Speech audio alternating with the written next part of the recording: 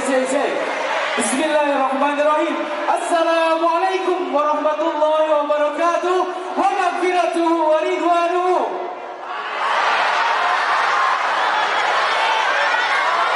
Aceh dur salam tadi salempang, jawab salam tapi nggak kompak. Sekali lagi. Assalamualaikum warahmatullahi wabarakatuh. Wa maghfiratuhu wa ridwanuhu.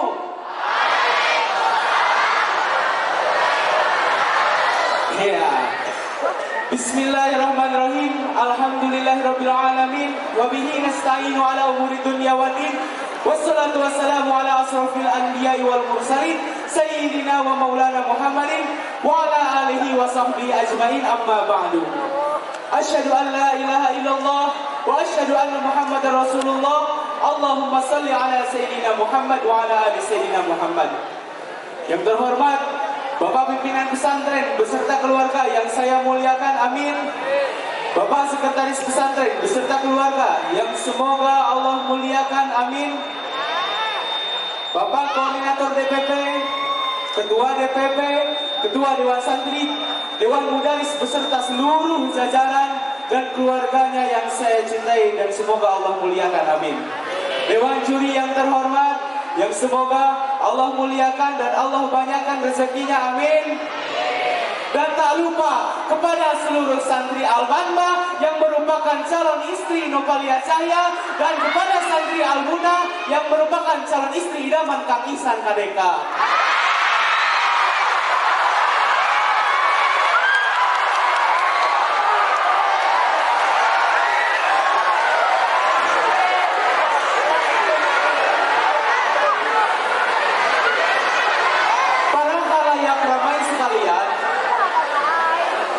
Jalan untuk menyampaikan dakwah Islam. Bang Haji Roma Irama menyampaikan dakwah lewat musik. Ustaz Asal Latif sudah pasti dia menyampaikan lewat ceramah-ceramah, dan masih banyak lagi yang menyampaikan dakwah dengan caranya masing-masing. Pada kali ini saya akan mengangkat tema, yaitu santri dan dunia global. Sebelumnya kita harus mengerti dulu apa itu santri. Kita santri, tapi apa sih santri itu? Santri, bila secara garis besar, itu orang yang menuntut keilmuan agama, yang ingin mendalami keilmuan agama dengan sungguh-sungguh. Dan apa sih global itu? Bukan global TV yang suka nayangin IPA versus IPS, tapi global itu diartikan secara garis besarnya itu secara keseluruhan atau umum. Ditarik ke negara, dunia global. Sekarang kita bisa tarik ke modernisasi. Sekarang zaman-zaman sudah banyak berubah. Kita throwback lagi dari zaman Nabi Nuh, zaman-zamannya Megalitikum, Mesopotamikum. Assalamualaikum. Tazan. Zaman Nabi Nuh turun ayat Al-Quran. A'udzubillahi minasyaitonirrajim. Bismillahirrahmanirrahim. Inna arsalna Nuhan ila qaumihi an anzir qaumaka min qabli ayyatiyahum adzabun alim. Yang berarti sesungguhnya kami telah mengutus Nuh dengan perintah, berilah kaummu peringatan sebelum datang kepadanya adab yang pedih. Dari sini kita bisa ambil bahwa Nabi Nuh itu diutus oleh Allah Subhanahu wa Ta'ala untuk membawa perubahan.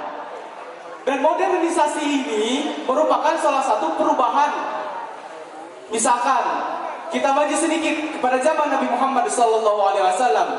Zaman-zaman jahiliyah menjadi hijrah dari yang suka judi jadi suka ngaji, dari yang suka sedekah ya tambah lebih sedekahnya. Dari yang suka mabok, suka berjamaah, sekarang makaya wildan mubarak. Dan sekarang kita tarik lagi kepada zamannya, zaman era digital, tahun milenial yang baru, yaitu tahun 2000. Oke. Peran santri dalam dunia global ini, yang pertama, dan dampaknya santri tidak terjun terhadap dunia global ini, yaitu sangat banyak sekali. Yang pertama, dampak santri tidak terjun, banyaknya fitnah-fitnah yang merajalela di dunia. Banyaknya fitnah-fitnah yang tersebar di media sosial. Itu bukan salah mereka, tapi itu salah kita. Mengapa kita tidak terjun? Mengapa kita tidak update status di Facebook hal-hal yang baik-baik? Bukan selalu update tentang healing, dan bukan selalu update tentang hiking. Pada saat sekarang di Instagram banyak sekali perempuan-perempuan terutamanya yang sudah tidak mengenal apa itu kerudung. Zaman dulu setelan itu, OOTD itu, outfit of the day itu, setelannya semuanya serba tertutup. Maju ke tahun 2010, tahun 2016, sedikit-sedikit berubahnya, jilbab poni atau jipon. Dan sekarang lebih maju lagi, yaitu sampai tidak pakai kerudung. Naudzubillahi min. Alhamdulillah kita semua itu terlindungi oleh lingkungan pesantren. Ya, tapi coba kita lihat ke dunia luar. Gini, kalian pasti saat di rumah dapat sudut pandang kayak gini gak? Vibesnya santri itu atau vibesnya santri itu kayak gini. Ah, apa sih santri? Kampungan, kuper, kudet, ya kan? Ya kan, telat gaul gitu. Padahal kita itu lebih tahu masa depan daripada mereka. Kita tahu kapan ditutupnya pintu tobat, sedangkan mereka hanya tahu kapan ditutupnya pintu Holy Wings. Betul, betul. Kita itu tahu berapa harga yang harus, dalam berarti bukan nominal, harga yang harus dibayar kita untuk masuk surga dengan jasa-jasa kita beribadah kepada Allah Subhanahu wa Ta'ala. Mereka hanya tahu harga oil satu hari berapa. Naudzubillah min dzalik, summa naudzubillah. Dan sekarang kita tarik kepada negara. Zaman sekarang itu alhamdulillah kita memiliki wakil presiden seorang santri, yaitu Kiai Haji Ma'ruf Amin. Dan yang sebelumnya kita juga mempunyai presiden yang berasal atau masa kecilnya itu dipenuhi dengan menjadi, yaitu Gus Dur. Coba kita lihat peran Gus Dur di dalam sebuah negara kita. Di dalam negara kita peran Gus Dur itu sangat banyak.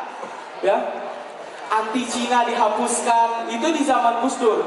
Cuman memang Gus Dur yang menjatuhkannya itu adalah orang-orang atau oknum-oknum yang memang sirik kepada Gus Dur. Itu di dalam masalah politik.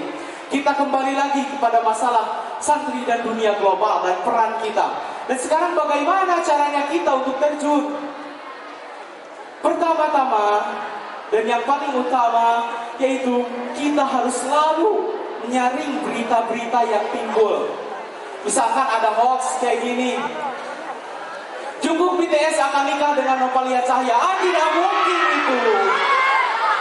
Atau misalkan Anya Geraldine resmi tunangan dengan Fahmi Ihsan Nurul Awalin. Gak mungkin. Gak mungkin. It's not her dream. It's not her dream, bro. Mimpinya Anya Geraldine itu nikah-nikah dengan orang yang good looking. Dan jangan lupa Alphard 1, ya kan, kartu kredit 3, limit kreditnya 200 juta. Nah, sekarang apa yang akan dilakukan oleh kita? Misalkan dari kalian juga ada yang pasti dirugikan. So, siapa yang rela Jungkook nikah sama Novalia Cahya? Ya? Siapa yang rela Ceniol nikah sama Novalia Cahya? Enggak ada. Ya kan? Sekarang di Putra, siapa yang rela sekarang Anya Geraldine kepincut sama Fahmi Ihsan Nurul Awalin? Gak rela, bahkan saya pun tidak rela. Ya kan?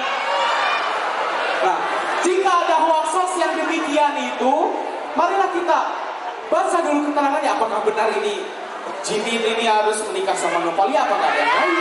Gitu. Nah, apalagi hal-hal yang sudah menyangkut tentang agama. Zaman sekarang ini sangat gampang membid'ahkan, mengkafirkan orang. Padahal,